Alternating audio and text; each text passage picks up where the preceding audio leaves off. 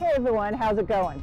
I'm so glad you're joining us today. Now before we get started, I wanted to remind you that all proceeds from our channel go to charity. Please help give by visiting our sponsors, subscribing to our channel, commenting, or just giving us a thumbs up. We really appreciate your support. Today we're located in sunny Sarasota, Florida at Benderson Park. As you know, it's our mission to help you make meaningful and healthy travel happen. Healthy activities are important to us every day and even when traveling. Now we always look for great locations to run, bike, and whatever else we can find. Benderson Park is a great place to do all those things or even be a spectator for some really interesting events. We bet you didn't know that the Olympic team trials for rowing are being held here later today.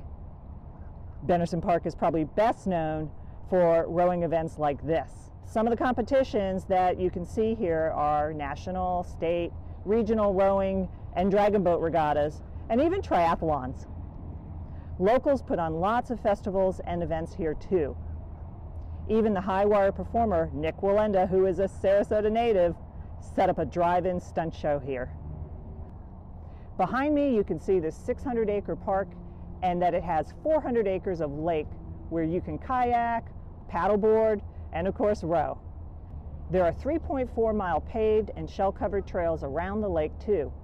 And on those you're going to see runners, cyclists, rollerbladers, and of course walkers.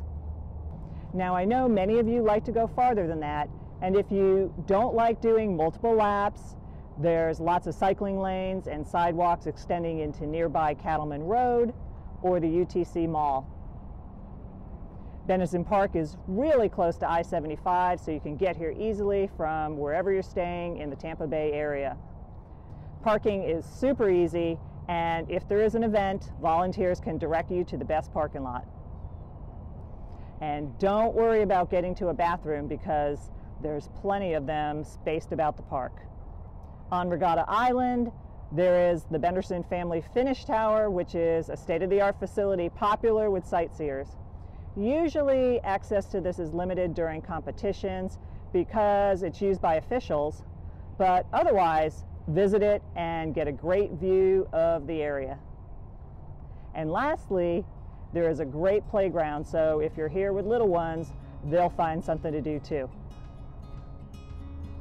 The one thing we do recommend is that you bring plenty of sunscreen because shade along this trail is hard to find.